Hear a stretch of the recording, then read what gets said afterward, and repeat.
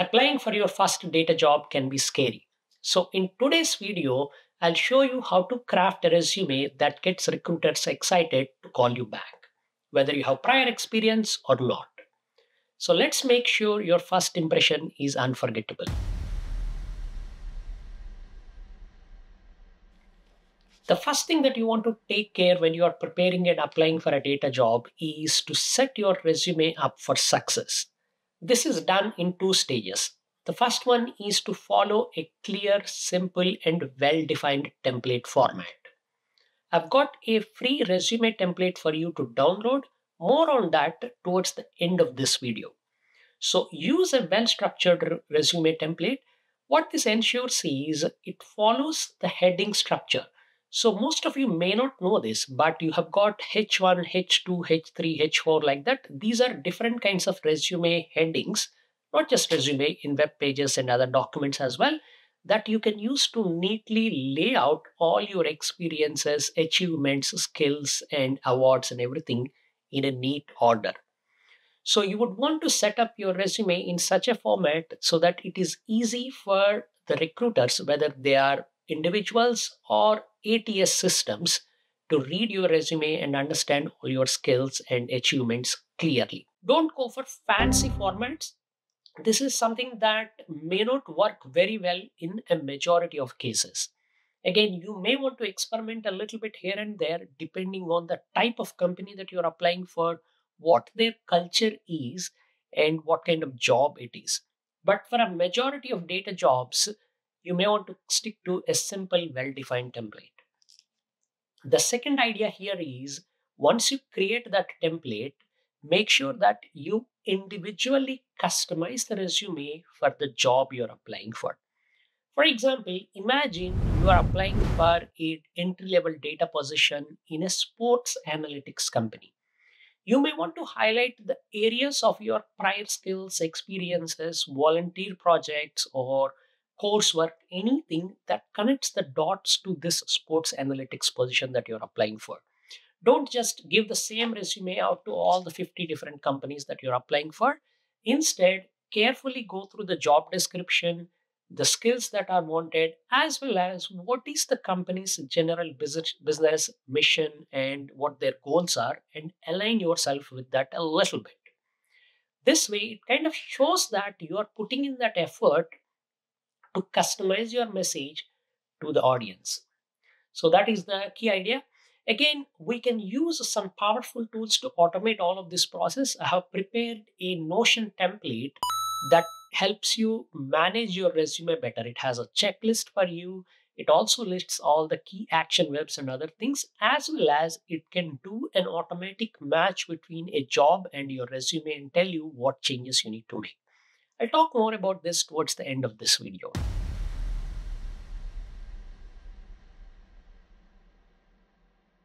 In this segment, let me share 3 tips on how to build impact when you have limited or no experience. So the first one is, use your prior experiences, whether they're class projects, coursework, or volunteer experiences, and use them to communicate the kind of transferable skills and technology skills that you have. For example, let's say you managed a college festival. You could use that to communicate that you have got leadership skills, you have got finance skills, and you have got spreadsheet skills, which I hope you use it to manage those finances. So use those things, the prior things that you have done, and communicate the key technical and transferable skills that you're bringing to the job. I talked to my wife, Jyotsna. She has been working as a senior data analyst for many years now, and she frequently hires people, and she's part of the hiring process many times. So I've asked her, hey, what would you look for in an entry-level position? Because they don't have any prior experience.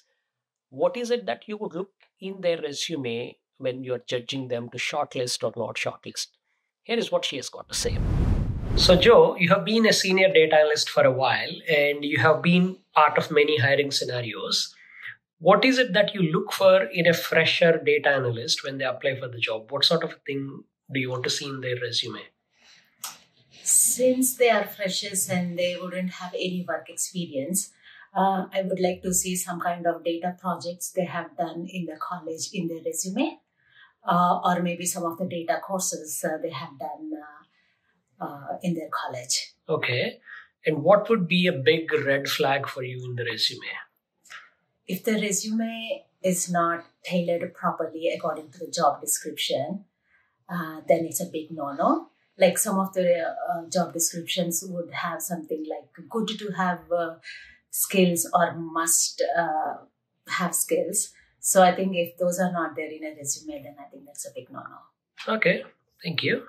The second idea is bullet points are your friend. When it comes to writing a resume, don't write paragraphs. Instead, just write bullet points. And when you are writing those bullet points, follow the ATR structure. It stands for action, task, result.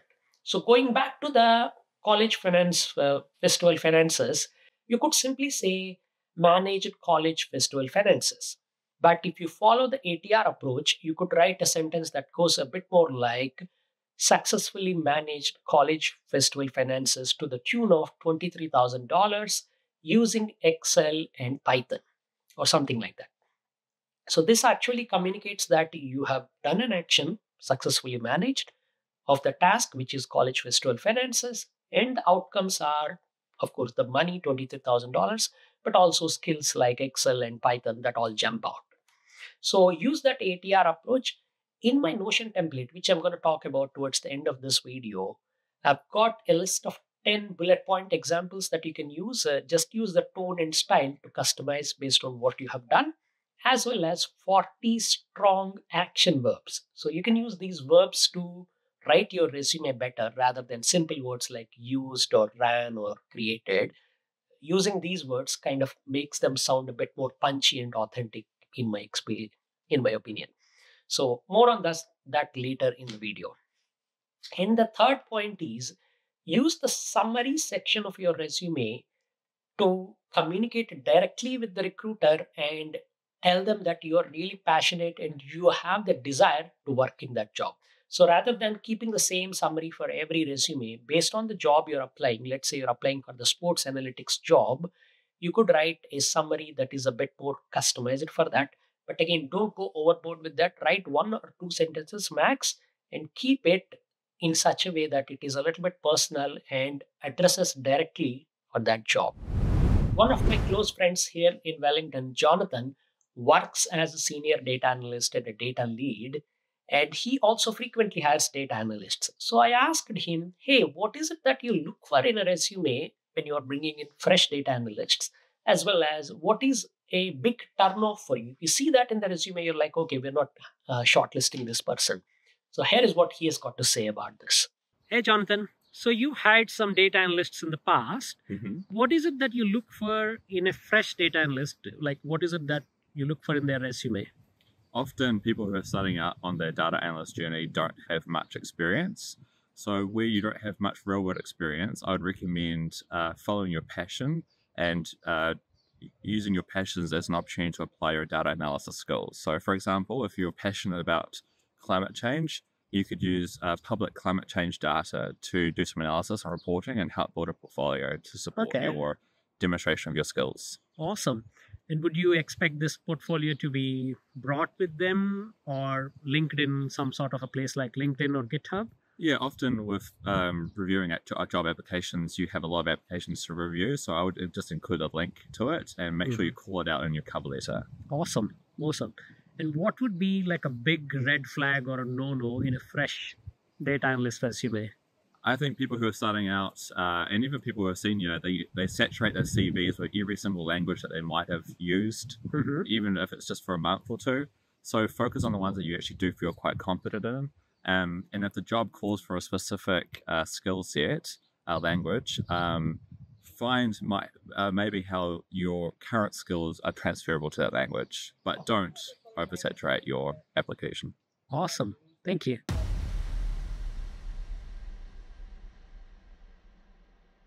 In this segment, let's talk about how do you set your resume apart from thousands of others who are applying for these entry-level positions. And I've got 2 practical suggestions for you. The first one is set up a strong and professional social media presence. Now, when it comes to social media, there are lots of different options out there. But the two main things that matter to you in the professional space are a LinkedIn page as well as a GitHub profile. So create these two. They're pretty much free and easy to set up. But when it comes to LinkedIn, there are a few mistakes that a lot of people make. So I'm going to highlight them. The first one is make sure that your LinkedIn profile is set to public. The second one is make sure that your LinkedIn page or LinkedIn profile is aligned to your resume. If you're saying some achievements or some skills in the resume, make sure that they're also listed on the LinkedIn page. The third thing is any interactions that you're doing on LinkedIn, keep them professional and valuable. So if you're reacting to someone's post or someone's article, just don't say simple things like great point or I agree. Instead, actually contribute to the discussion.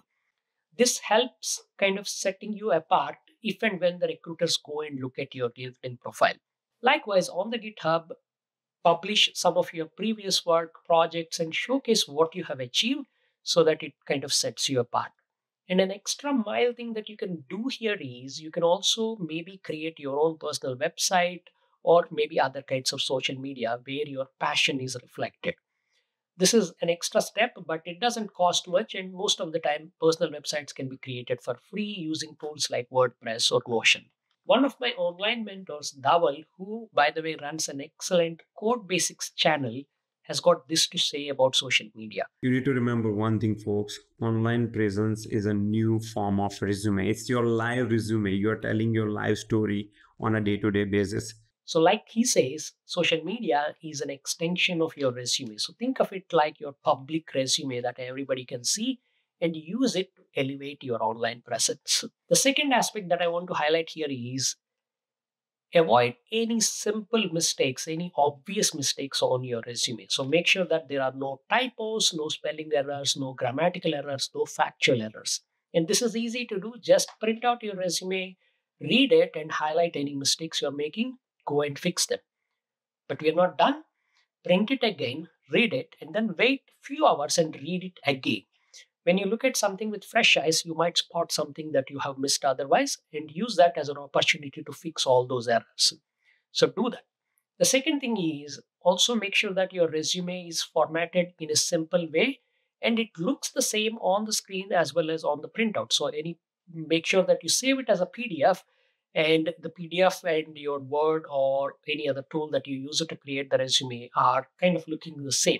Because many times what happens is it looks one way on the screen, but the moment you print out or you export it as a PDF, it looks slightly different. So make sure that that is not happening and the layout is consistent and you are following that heading structure so that it is easy for both humans and machines to read. And this brings us to my free resume template and a resume checker tool that I have built using Notion.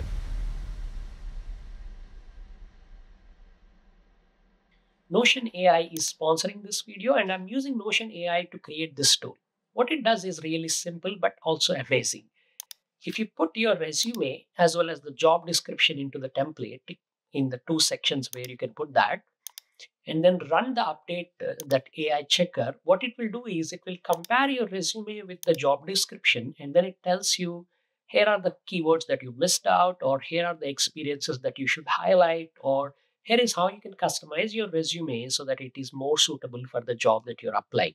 So this is a valuable tool and I've made a free Notion template for you. You can find the link for that in the video description. So check it out. In the Notion template, I have also included a list of action words, 40 action words that you can use to when you're writing in the resume. Because many times we use simple words like ran, used, or created. Instead, use these action words so that your resume sounds a bit more punchy and better to the recruiters. The template also includes a checklist so that you can use it to kind of say whether you have done this for the resume, and all of the common mistakes and everything is highlighted in that checklist. So you can use that checklist to prepare your resume so that it works best for the entry-level data positions that you're applying. And finally, the resume also includes 10 examples of ATR style bullet points. You can use that style and tone to customize and then update your resume so that your bullet points are also much better when it comes to your resume. So use that free template. The link for that is available in the video description.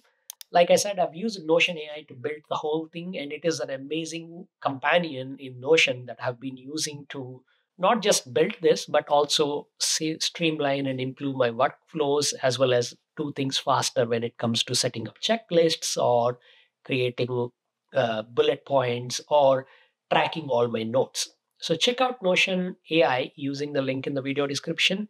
Thank you, Notion, for sponsoring this video, and I wish you all the very best in your search for that first data analyst job. I'll catch you out there. Bye.